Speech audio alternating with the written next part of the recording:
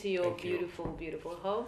So yeah, man. I mean, I actually want to know. Did you just wake up one day? You an artist. You are an MC. You do comedy. You used to Yeah. dance. Did you just wake up one day and decide, you know what, I'm gonna do this?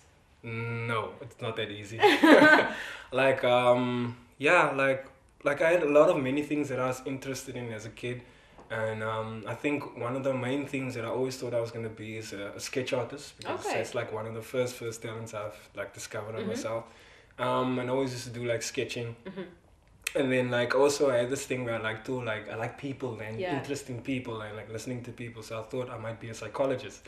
So it was the toss up between like sketching and a psychologist, and then like and I've been confused all the time and just going around, getting different influences, the dancing influences, hip hop influences, things like that. And it was in 2010. That's when I like realized it's when I like got my calling and everything, and I think like the Lord spoke to me and showed me like this is what you need to do. Sure. And then like yeah, from there I started like, and then he showed me all the talents that he's blessed me with and all the things that he's already given to me and those kind of things. He showed me that in the dream, and then I kind of got the understanding that I'm supposed to help people with the things, with these talents, but I didn't know how exactly. So I just went out and started doing it, and then like I started just working on my craft because I knew like, okay, this is what he wants me to do. So I just started working on my craft for the emceeing, the comedy, dancing, beatboxing.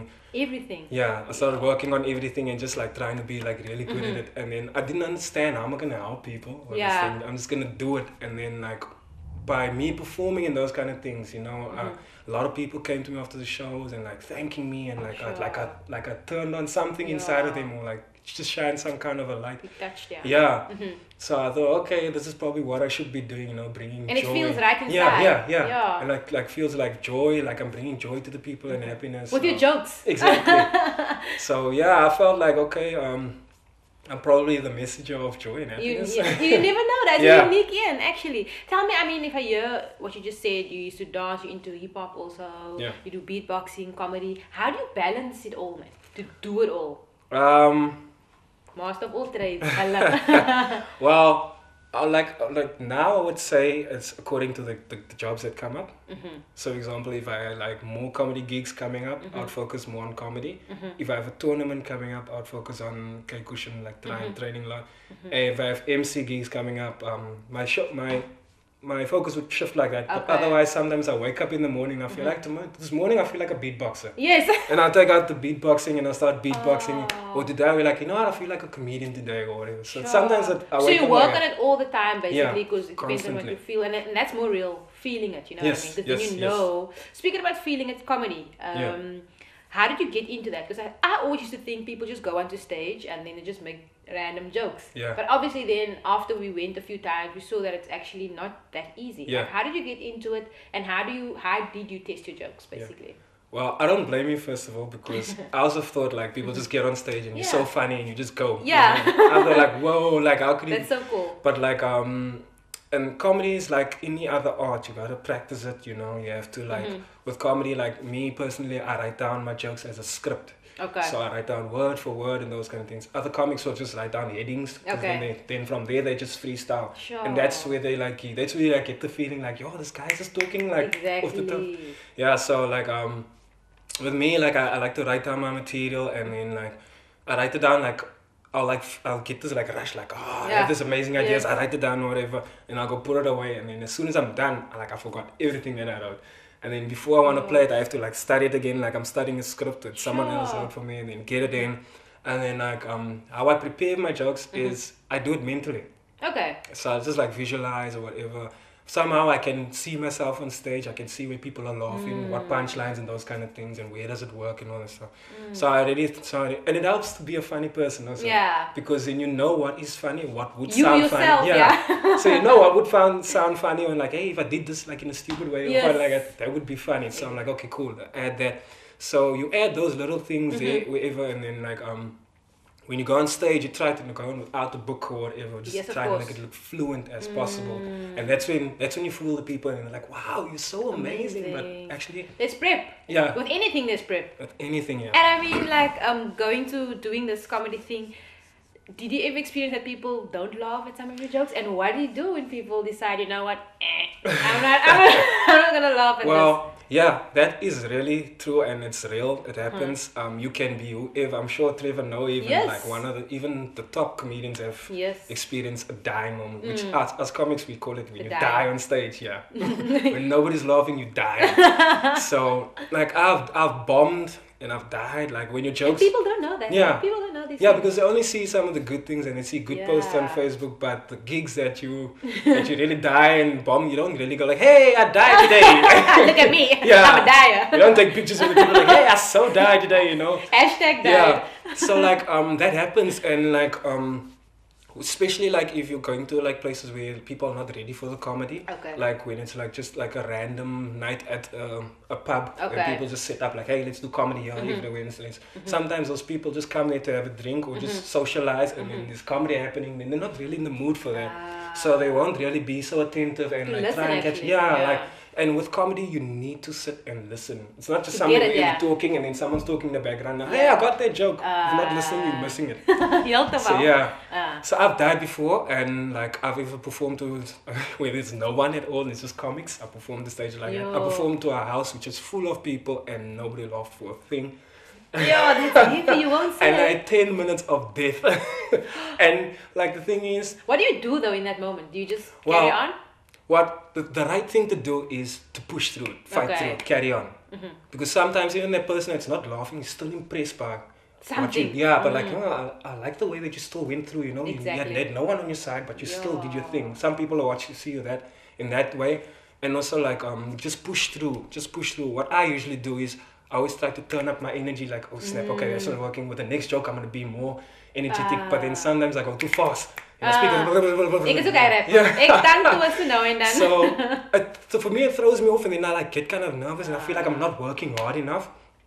And then I just think of, okay, the next joke. Sometimes I even change the jokes, the setting. Yeah. So I have like a few jokes which I know always works, and I'll be like, okay, they're not working. Snap. Fall back. Yeah. Keep that one out. Bring this one in, like just to save me on stage, like getting a little bit of applause or laughter. So that you can also walk away feeling okay. Yeah. And you learn through that experiences. Yes, it does. And now we just spoke about it earlier. You are doing Cape Town Comedy Club. Yes. Is that correct? So please tell us more about that platform. Is that like a better platform? Tell us more about that experiences. Yeah. And how you got into that? That's dope. Yeah, Cape Town Comedy Club is like known to be one like the Cape Town house. I mean the comedy house for Cape Town. Okay. Owned by Kurt Squinderad. Okay. I don't know where it was his first building, but I think it was somewhere in Woodstock. Do not quote me on that. But his second place was at the River Club, which he upgraded from the Woodstock. And now he's in the Pump House in Waterfront, which is a nice big comedy joint. Wow. They run comedy there from Mondays to Sundays. Evenings. Show starts at 8:30, probably ends around 10:30. That's a nice huge platform for comedians. Like people come there for comedy. I don't know how much people it seats, probably 200 or something like that. So that's solid. Yeah, so there's like a bar there, there's a restaurant, people have something to eat and something to drink while they're watching comedy. And as us for comedians, like it's a nice platform because you're coming to like it feels professional. Yeah. Sounds on point, lighting is on point, nice big stage. People are here to watch comedy. What more could you ask for? You know? That's perfect. So it's just you to bring it. It's just up to you. You gotta bring it. And there's like good opportunities there. Like a friend of mine got a spot to play in the I think it's a Jive Funny Fest. Okay. But somebody just seeing him there. Sure. So it's like, hey man. People actually come out and see, maybe they see talent and you never know. Yeah, so I always like to go there with my business card. Just in case, I keep my business card. Like, hey, nice set. Yeah, of course.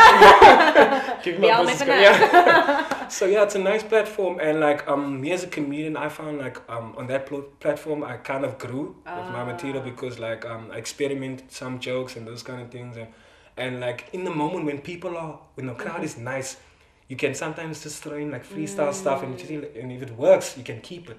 So that's what you try there at a place like that. Like, the crowd is so lovely, I can maybe take them on a journey. Go a bit off course to see if they're gonna follow me. Sure. If they're not going with it, and the laughter's died down, bring it back to the jokes. It's so important because I never knew you should think about it that much. You must actually strategize with comedy. Yeah. It's not just a lot of people think you can just go and do it. I mean, I thought so.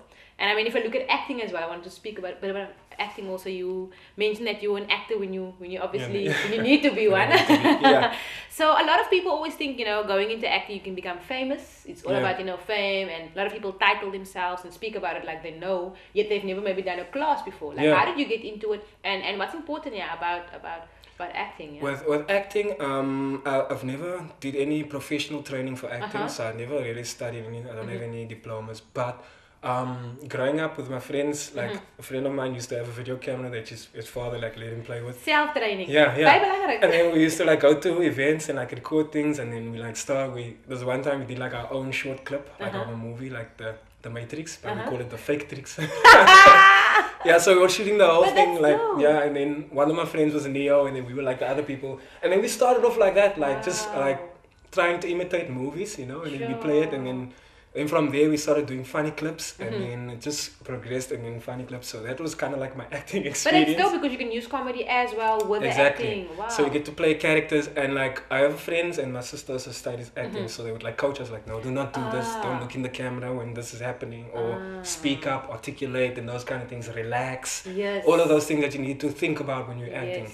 So they just told us those things, and then like I've done some acting small roles or whatever, extra or whatever or featured extra, those kind of things. Dope. So yeah. Lovely stuff, man. And if I think about, you mentioned earlier how you got into the industry, like basically God showed you in a dream that this is what you need to do. Yeah. You're blessed with all those talents, but how do you survive? How do you stay motivated? How do you stay motivated every day? It's something I always ask, because I also sometimes struggle to stay motivated. Like, how do you stay motivated to wake up every day and be like, you know what, I'm gonna do this, How do I survive, first of all? How do I survive is I don't know. I will keep reminding myself that this is not a mistake, this is not a chance. I'm not I'm not wasting my time, this was given to me, it's God-given blessing, and I'm so good at it. And how do I survive is I try to focus a lot on MC gigs and comedy gigs, because those are the ones that actually bring in the money. Clever, yeah. So I try to focus a lot on those two. I'm always on point and trying to get everything right and speaking to the people. I have my you market yourself also, try and market myself. A lot of people will know me just as an MC or just as a comedian. Yeah. Because I had a lot of that's where I spend most of my energy in. So that's how I survive. Also, I still live at home and I don't have major responsibilities.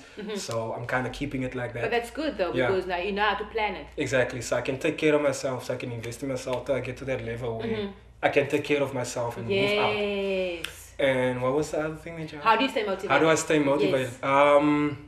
Wow. Like, it would be random things, like people tell me after show, like, look here, please keep doing what you're doing. It's like, wow, okay, thank you.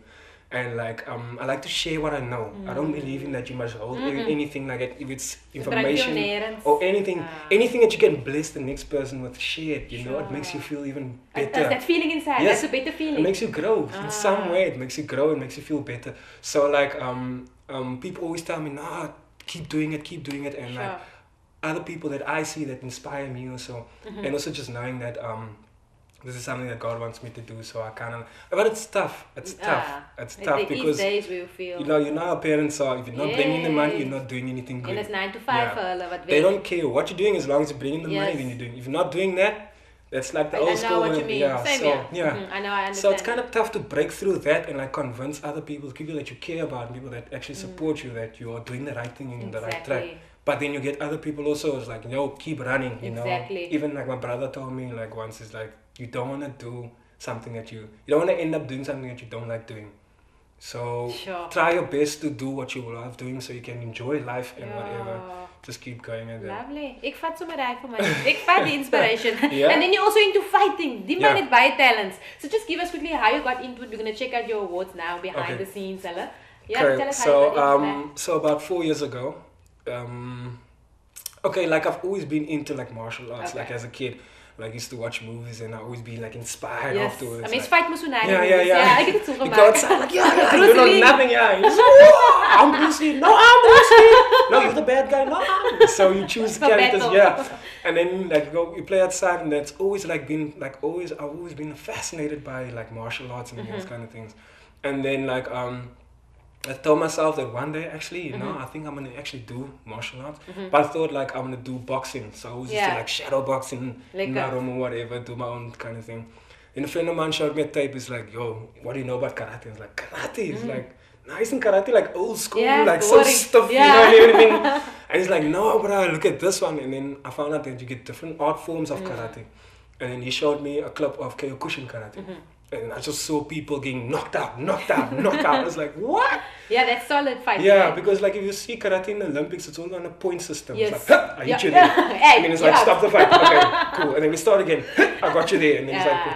But this one, you knock down. Like, I only win when you're laying on the ground. It's like real. It's real, yeah. So I was like, whoa. And then we did it. And then like, I started doing karate. And then like, I always had this like mentality, like, I just want to learn how to do it.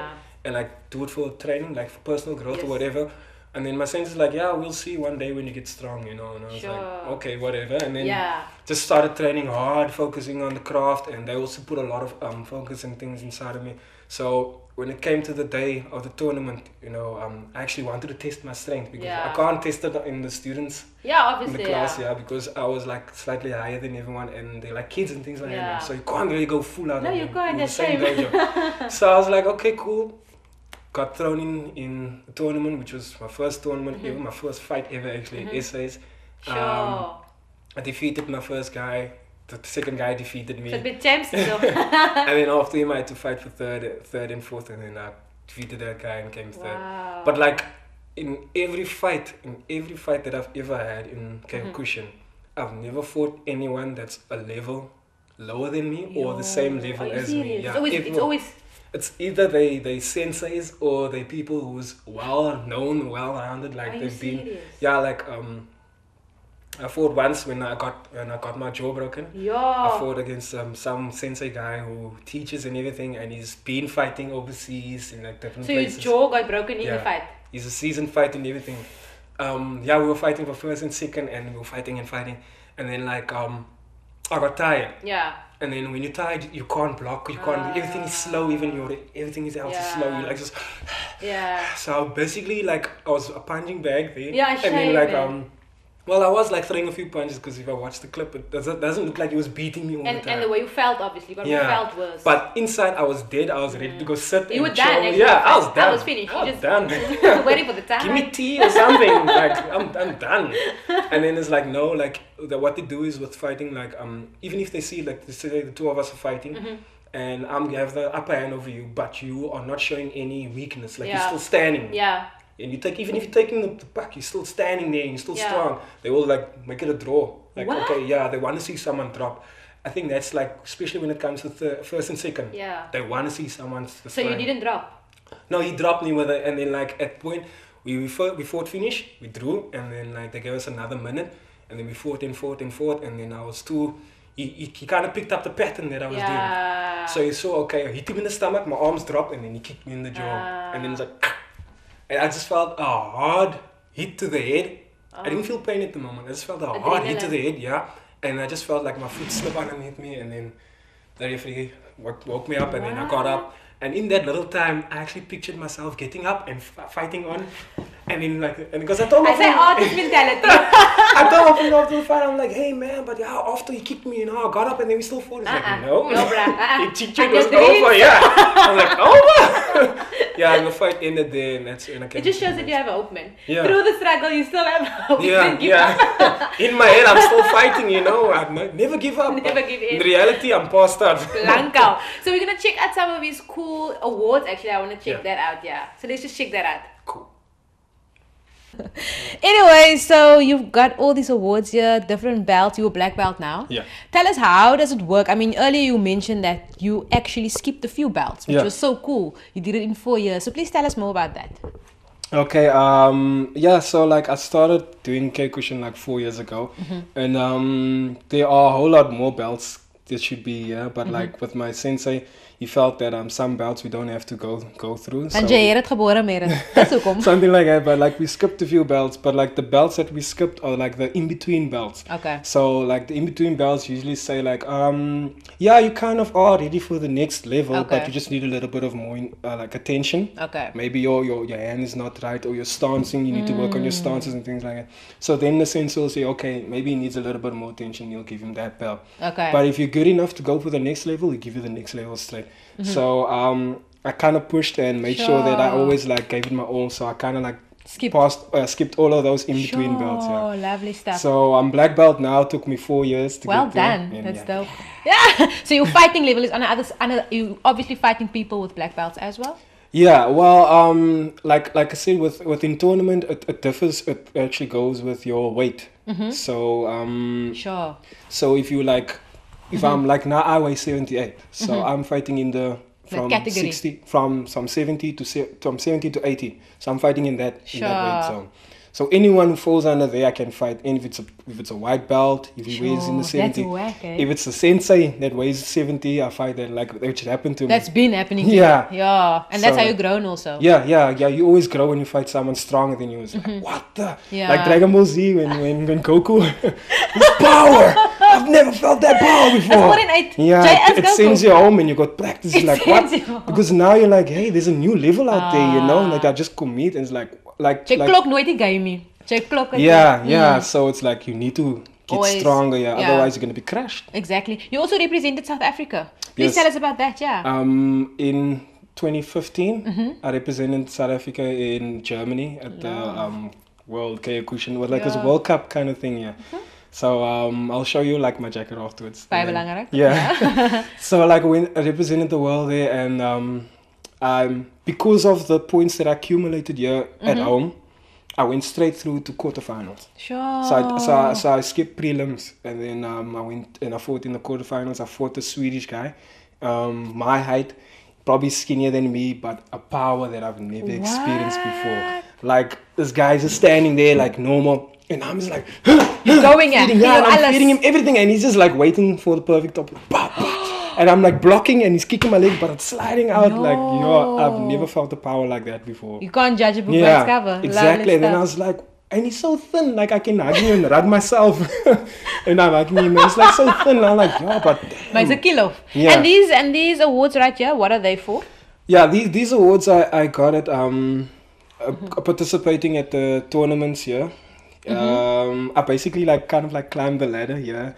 So like with my very first tournament, I came third place. Yeah, I came third place essays. Wow. That was my very first tournament and first time fighting ever. Lovely. And then I think we was second place. Yeah. Then it was the following year. It becomes bigger the higher you go. Yeah. The following year, I entered Western Province. And then I came second place there. Awesome. The Western Province gave cushion for content. And then last year, last year I made first place. You must believe. You can see it's fully gold. That one isn't fully gold.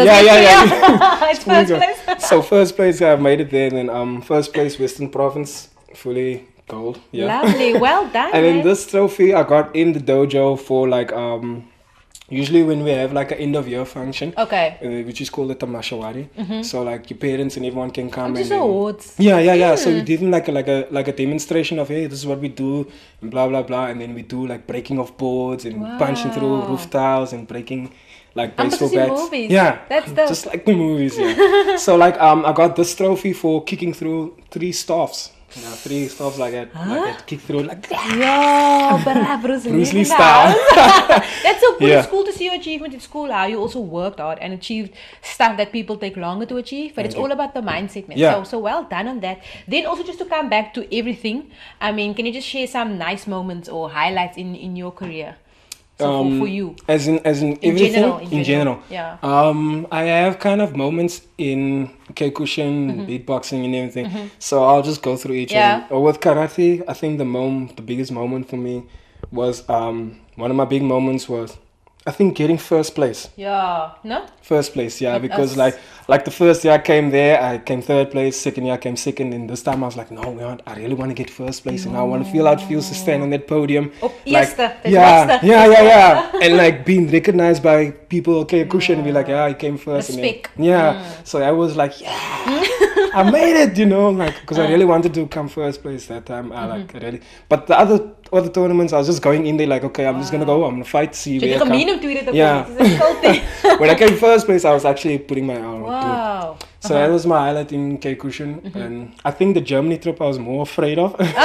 So I wouldn't say it was a highlight, but I've learned a lot and I grew a lot since then. But I wasn't really looking forward to that. And then with beatboxing, I think it was the time when I introduced like the loop station to a lot of people that don't know about beatboxing, the art. So like I finally performed like in the way that I saw myself performing beatboxing one day. Yeah. And like the day came and I did it and got a good response. It was like a highlight for me beatboxing. Dope. In comedy, it has to be maybe in my first few months or the first year of doing comedy, I got invited to go and perform at the Nando's Funny Festival, where they flew down some celebrities from celebrity comedians from overseas, celebs like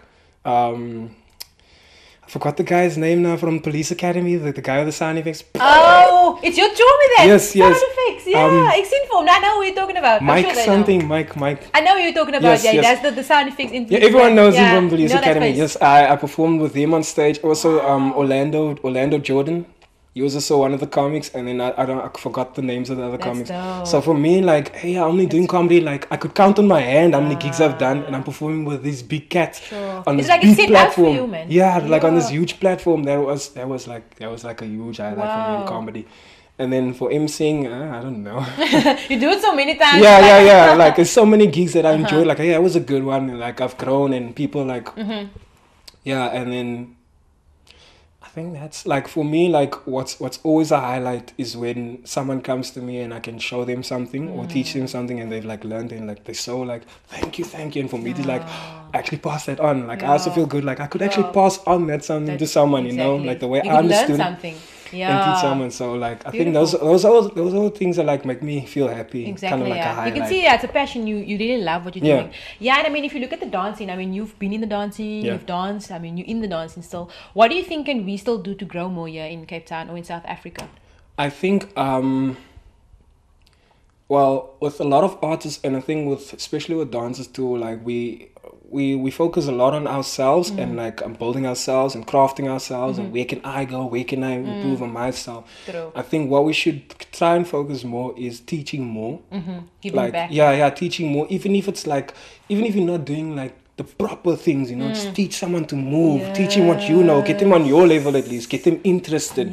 From there they can branch out further. For example, like B-Boy Tofik, he was just a normal kid from the hood. Angelo taught him something, and then from there he branched on, you know, and now he's like one of the top b-boys here in Cape Town. Simple stuff. And he's known like around the world because he's competed like internationally. So you never know how far someone else can take it. You just show him 1 and 2, like planting and then that seed. Yeah, exactly. You plant that seed, and then so people need to plant more seeds, invest in more people, because there are kids out there that want to dance and do these things, but they don't have facilities or anyone to teach them. So they can just see on movies and then they just do their thing and they go, man. It's done. There's no motivation behind that also. But if there's someone that can teach them something, and also more events for them to come to, so that they can see like, what's happening. You can actually make something of yourself. Let them be inspired.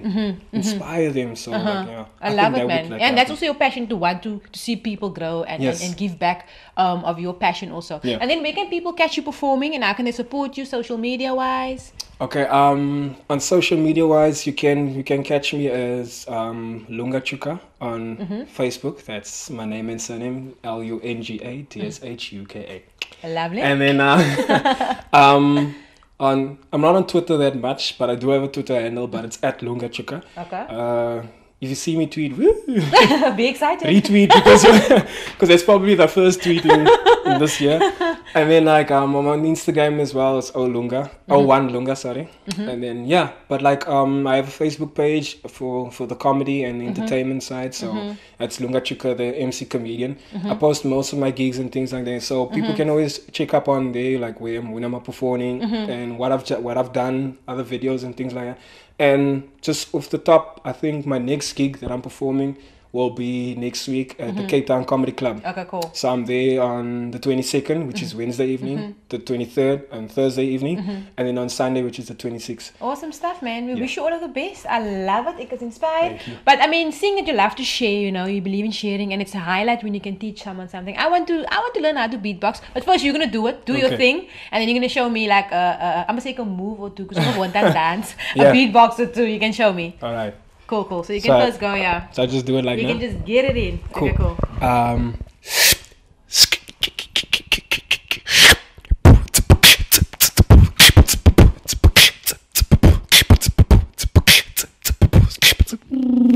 I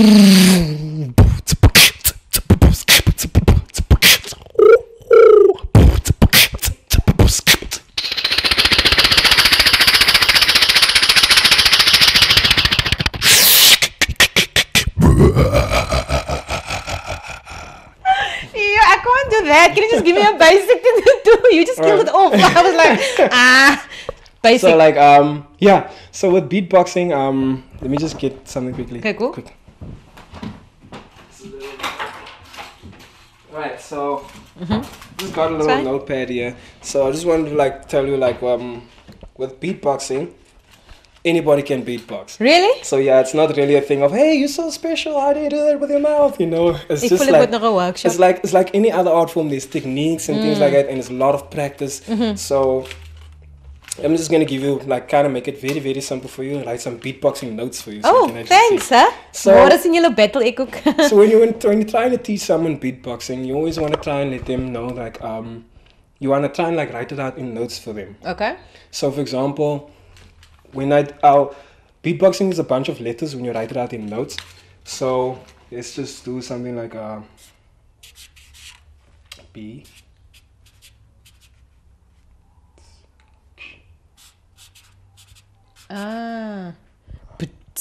So there is the B, and then TSS, and then K is sh. So what you do in beatboxing, you make the sounds of these letters. Okay. So B would be your P, and then TSS would be your hi-hat now.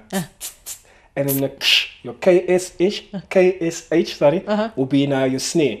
So if you put that together, then you just kind of repeat it all the time.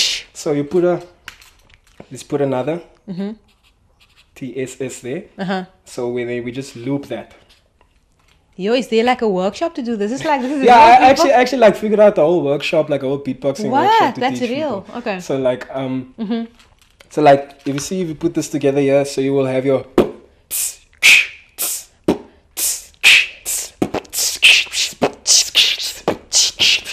yeah, and eventually doing the beat of Michael Jackson. Yeah, pull it. So like yeah, so this is like the basic beatboxing if I like to like teach anyone. So it's like it's the B. Also like B and small b. Capital B and a small b could mean different like different sounds. So it's and so for example, if your beat has like a double kick like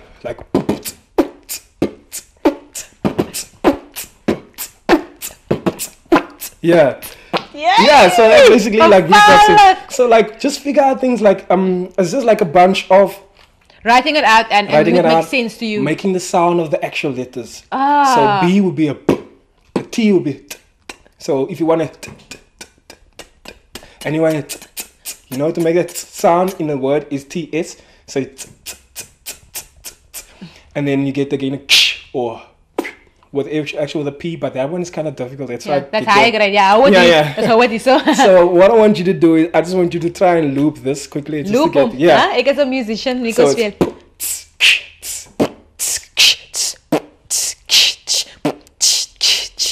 Okay. Keep going. Okay. I'm gonna add on to you.